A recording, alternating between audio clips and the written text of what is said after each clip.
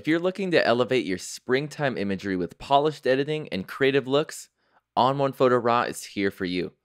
Here are some springtime editing tips within Photo RAW that you can use in any genre from landscape to macro to portrait. If you enjoy the lesson, hit that like button, and as always, subscribe to our channel for all new tips and tricks on photo editing. So we're inside of Photo RAW, and let's start with my first tip for springtime edits. And this again can apply to any sort of genre. It doesn't have to be just a simple flower photo. It can be a portrait, macro, landscape, whatever it is. This works really well for any springtime photograph. So my first tip is to modify or boost your color in some way. Now that doesn't mean you have to go into the saturation slider and pull it all the way to 100. If it works, it works. But I mainly mean try to take the color in your image and get a bit creative with it. And yes, if that means just going into the Develop tab and pulling up on the saturation slider a bit to give that color in your image a bit more oomph and a bit more pop, then by all means, please do it. But if you have a bit more time to spend on the photograph and you're looking to get a bit more creative with the edit, I would recommend modifying the color selectively.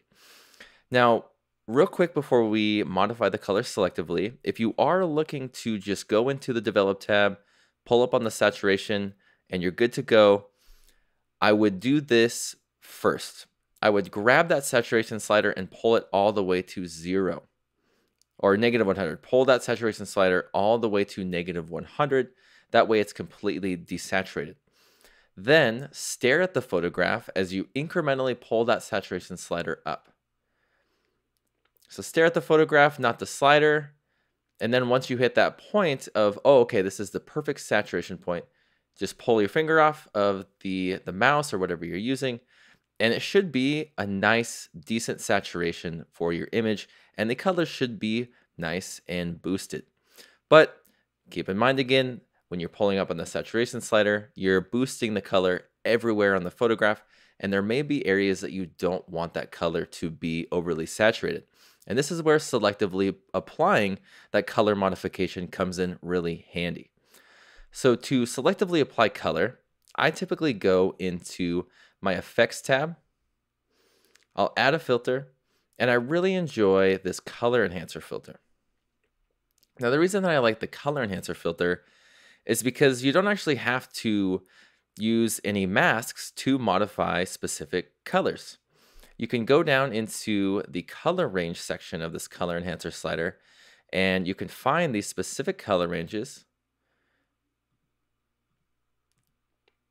and you can modify these different adjustments on them.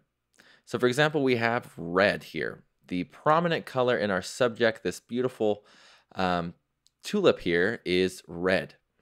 So let's go to our red color. I've selected that. And then in our range slider, we can choose how much of that red color range we want to target. I typically keep this around 0, but because we only have this one red color, let's maybe pull this up a little bit to about 15. From there, let's head down to our saturation and brightness, and I'll show you how you can target this one specific color. If I pull up on my saturation here, you can see it's only modifying that red color within that tulip there. It's not modifying any of that green or any of those warmer colors around the tulip. It's only modifying that color within the tulip. So let's head back over here and let's just pull up on that range maybe a bit more to about 40. Now we're going to cover a little bit more of those reds. So we'll boost them quite a bit with the saturation. And I may be going a bit too extreme for some. Just keep in mind that we are, recording through a screen, so it may look a bit mild to others. So you can always go back and, apply this to taste. I'm just going to make it a bit strong, just simply for demo purposes. And then we have our brightness slider. So if we want to maybe modify the illumination or the brightness of these red colors or the specific colors that you're modifying, This brightness slider is awesome for doing that. So if I pull this up, I can really make it a bit more illuminated, give it a bit more a light in the scene. And so already, just with this one filter, we've got a lot of nice boost and pop inside of our tulip here. Another great way to enhance or boost colors in particular areas in your photograph is to use a color range mask. So with a color range mask, I'm actually going to close out of this color enhancer. So we're back to the original color. I'll hit the backslash key on my keyboard. Oops. So what I did is actually I removed this little area there. It was a little bit distracting. So I've gone and removed that area. So I've just have this flower here, but just that flower aside, we have the original color. So let's go into the local adjustments tab. And I'm going to rename this Red Pop. I'll reset the exposure there. And I'll go down to my color area and I'll increase the saturation just quite a bit. We can always go back and readjust, but just to start out, let's just increase it quite a bit. And now we need to target those reds. So let's go into our masking options. Let's go down to this color range option here and let's select this. Now in the color range area, you can see here we have this color rectangle and this color dropper. This color rectangle here is showing us the color that is used and is being targeted for the mask. So it's this color here.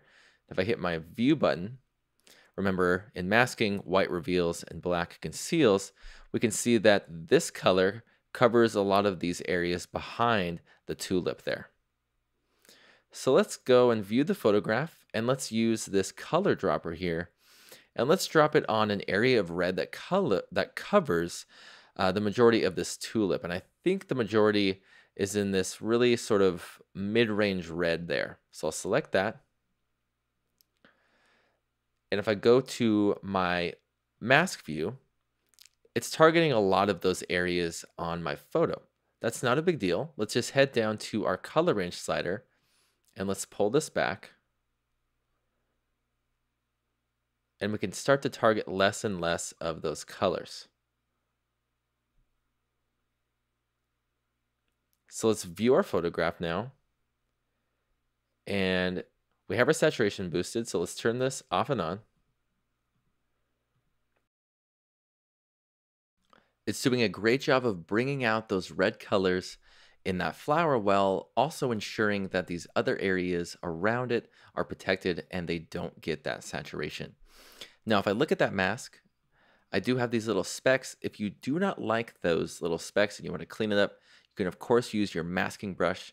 If I be on my keyboard, I have my masking brush there, and I can mask those away as well.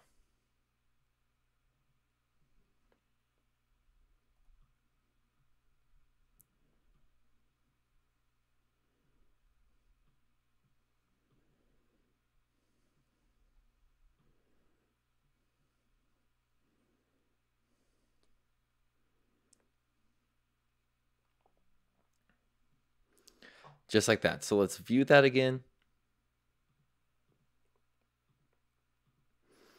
And it's doing a great job of, again, just popping those colors. And, can always go in and copy these masks and apply them to different adjustments, filters, layers, you name it. And we'll also talk about that in the next tip, which we'll get into right now. My next tip for springtime photograph editing is to modify the textures and the details in your image in some way. Because we're dealing with a lot of color, or we're dealing with a lack of color in these springtime images, whatever it may be, we need to really pay attention to the details and the textures and ensure they are interesting and they coincide with how the overall image and the look is going. So one thing I would recommend doing is either maybe popping detail in specific areas in the image or going for a more softened, subdued look with a glow or maybe an Orton style look by kind of combining the two. So let's take a look at this landscape image. So if we were to go in here, let's sort of use the same sort of technique we did with the first image and just head down to our color. We'll just pull it back, or the saturation slider rather. We'll pull the saturation slider back, and then we'll incrementally pull this up until we get, a bit of a color boost. We're not going to mask this in, but now that we've modified the color, let's go up here to the effects tab. Let's add a filter, and there's a couple different filters that you can use for detail. Now, the most common one, hands down, is going to be dynamic contrast. But if you're looking for an alternative that's also really fun to play with and adds nice detail, it's this HDR look filter. This is an awesome filter for providing detail as well. It's sort of like the surreal preset inside of the dynamic contrast filter. So inside of HDR look, we have similar controls to dynamic contrast. The great thing about HDR look, however, is it's really easy to go in here, and we can also add glow if we want to. Now, what I'm going to do with HDR look is I'm going to leave it at this surreal preset just so we can see what's going on. Now, I know it's a bit intense, but just because we're demoing it, I want you to be able to see what's going on. So I know that I should tone it down, but it's just going to be intense for a second. I'll tone it down later on in the edit. So we have this being applied to the entire photograph. Now, just like with our color range mask, we were able to target specific areas in our image really easily. And with landscapes, because we're dealing with so many different colors, there's a variety of colors in this scene, it would be a little bit tough to target every single color in our foreground. An easy way to target foregrounds and backgrounds inside of Photo RAW is to use luminosity masks. With the luminosity mask, you can target the brighter and darker areas in your scene, such as my background and my foreground. So let's go into the masking options here, and I'm going to select Lumen. And if I view this right out of the gate, remember white reveals and black conceals, it's showing me the white is applied to the top area because it's brighter. By default, the luminosity mask is going to be targeting those brighter areas in your scene. So white is covering the top, and then we have that black and darker gray on the bottom foreground because it's the darker area in the scene. So what we want to do here is we want to invert this.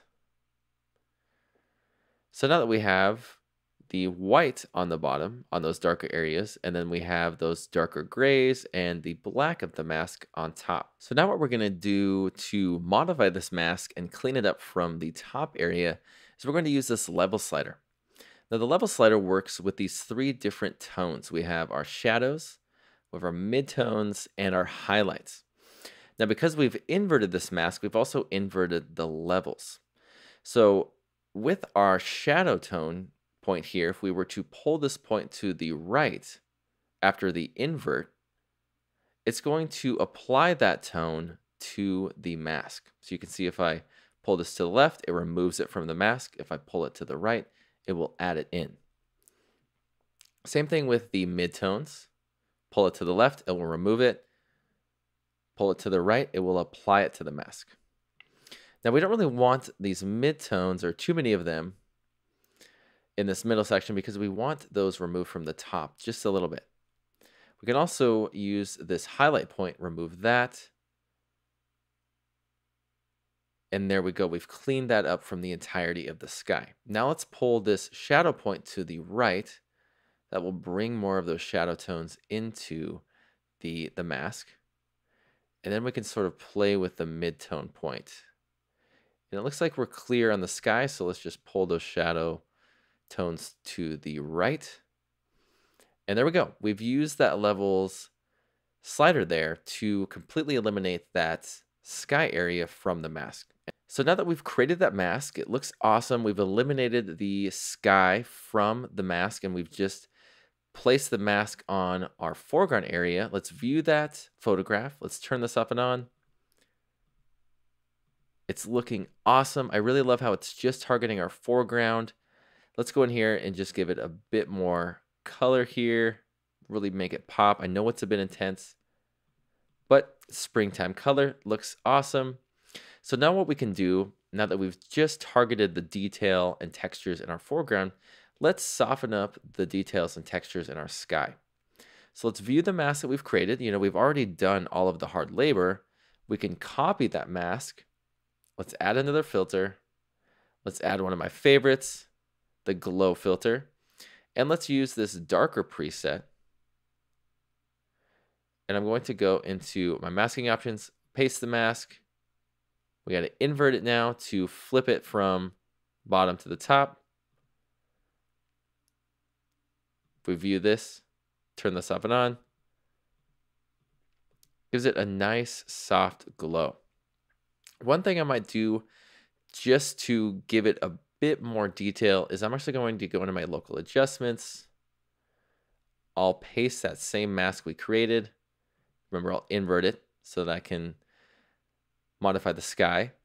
And you can see now it's using that default darken exposure there. So it's automatically set to darken by default.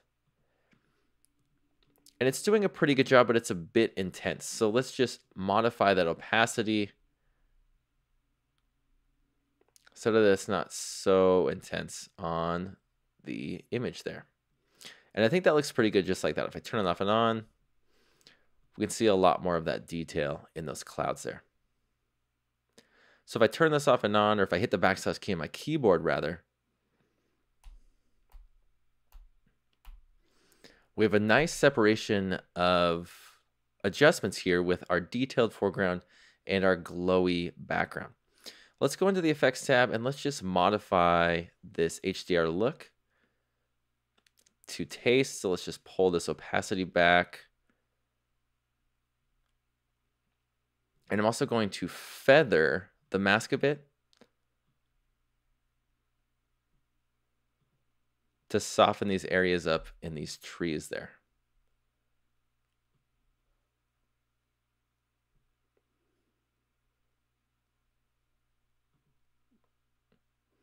And my last springtime photo editing tip is to get creative with your overlays, your textures, and your borders. Because springtime has so many awesome colors and it has awesome light, sun flares are a really awesome tool for adding in a bit more creativity and just a bit more of a spotlight onto your subject. With this image, I've gone in and I've added a sun flare. And you can see by turning it off and on, it's doing a really phenomenal job. It's just giving it a bit more light and glow, especially when there's already a bit more sun on the subject there.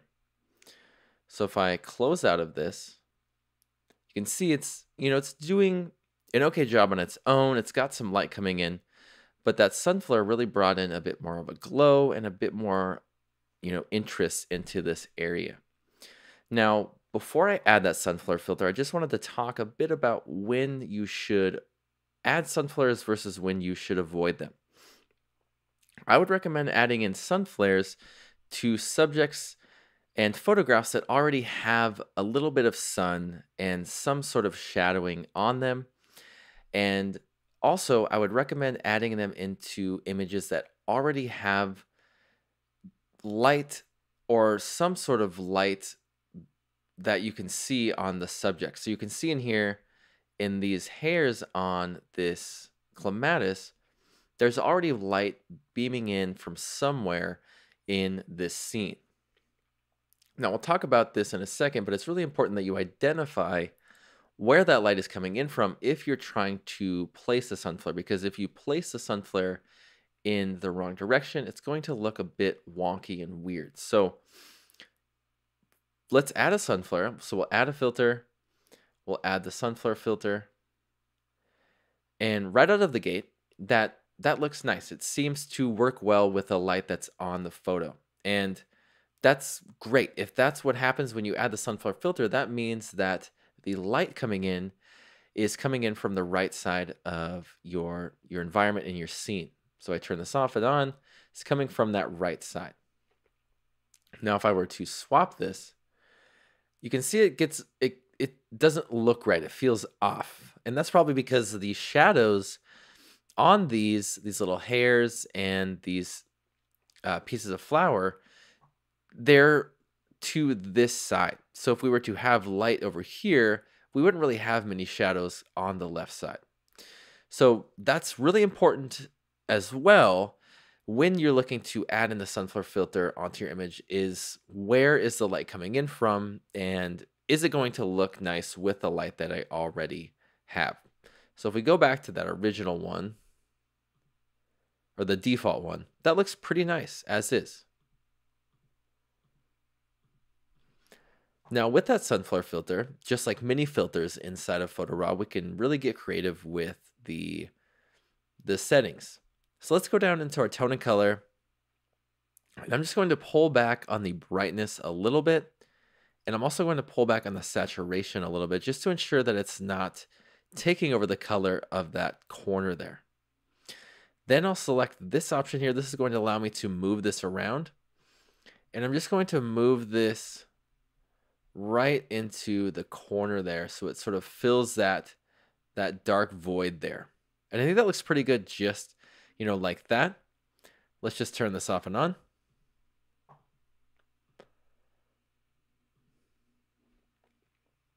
And that's looking really nice so far. One pro tip that I always use with these sunflowers is I go into this gear icon. I go down to these three sliders here. These allow me to protect these specific tones from this filter. And I'll usually use shadows, at least to some extent, and midtones to some extent. If I turn that off and on now, it's a bit more subtle, it's a bit more gentle, and it's a bit more natural.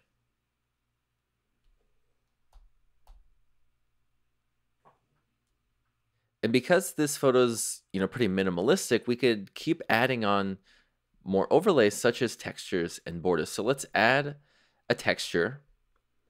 I'll go to textures, and even something like that looks really nice if we were to blend this in a bit differently. And one way we can blend these in a bit differently is we can go into this mode here in our textures, and we can use these different modes.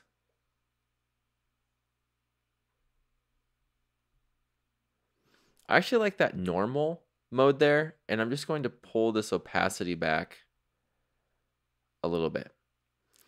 And now it sort of looks like it's a mural. It has this sort of art aspect to it. And, there's so many different textures in here that you can use on these images, especially when you have large tonal areas like I do in these flower petals. So let's just go and choose a different texture. Let's go to walls, let's go to category here, and let's go to paper.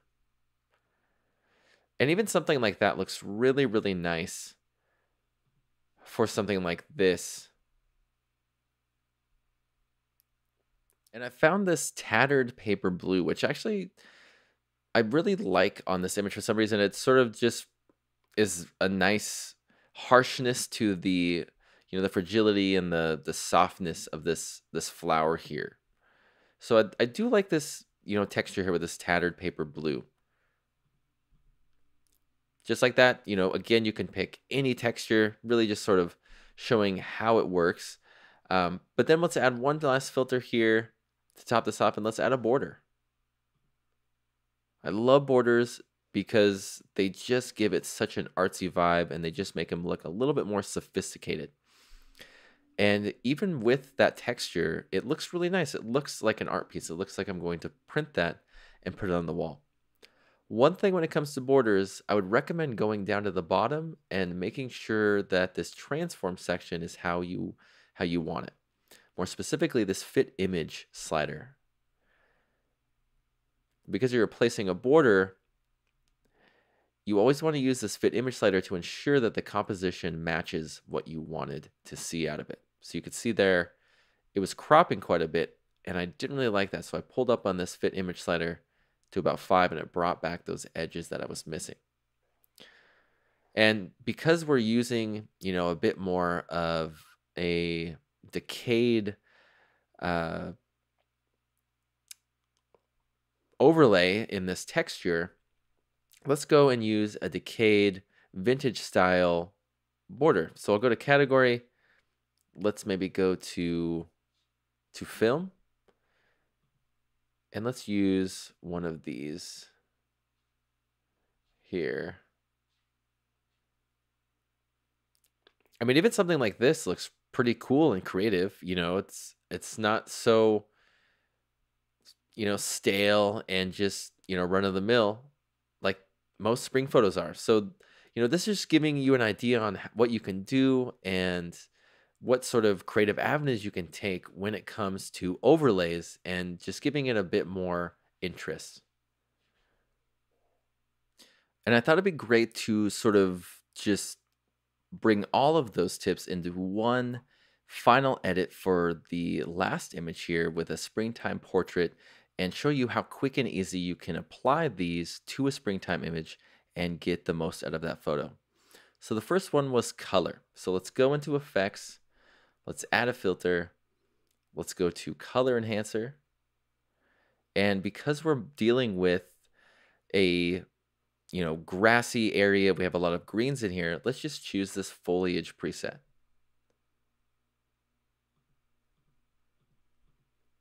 Let's modify the taste around 70 or so. We have a nice boost in those greens. Now let's add another filter that deals with the textures or the softness of those textures. Let's add glow. And for this particular photograph, let's just use our more menu here and let's go to Orton Clean. Give it sort of a dreamy feel, a nice dreamy vibe that goes along with the softness of this scene. So if we turn this up and on, you can see it's looking really nice. It's softening everything up and it's giving it a bit more air. So we've dealt with our color. We've dealt with the textures. The last thing was getting creative with the overlays. Let's go into the add filter option. Let's add a sun flare. Let's make sure it looks correct. I think that works nicely. Let's just place it.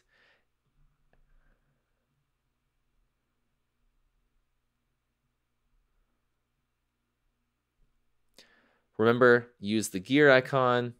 Ensure that particular tones are how you want them.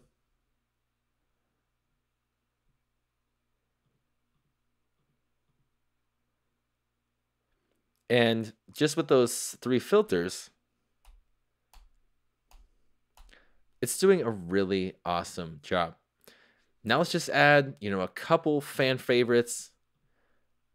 I'm going to just add a vignette. And I'll add a border.